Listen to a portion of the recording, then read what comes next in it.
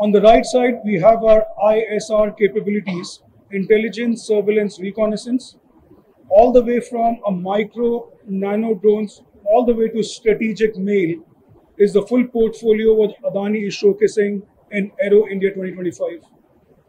Most importantly, over the last 5 years, the degree of indigenization, the degree of confidence in terms of working with the partners in ecosystem has just doubled and tripled. In the last 2 years, we have been delivering these platforms to Indian Army, Indian Navy, and also the Special Forces. The second part of the setup is the full portfolio on kamikaze loitering munition. Again, what came out was how do you combine your aerial capabilities with ammunition and give country low cost, high volume, lethal kamikaze drones.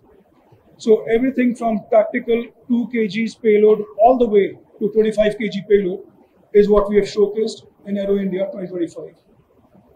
On the extreme end, going back to ISR, the electronic warfare in terms of detecting any kind of flying objects is what we have showcased working with the partners in DRDO.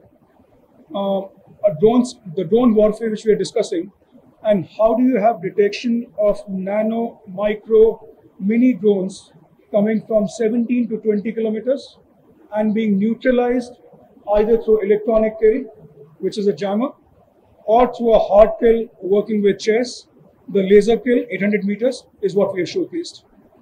The more important thing, the system has already been inducted by Border Security Force.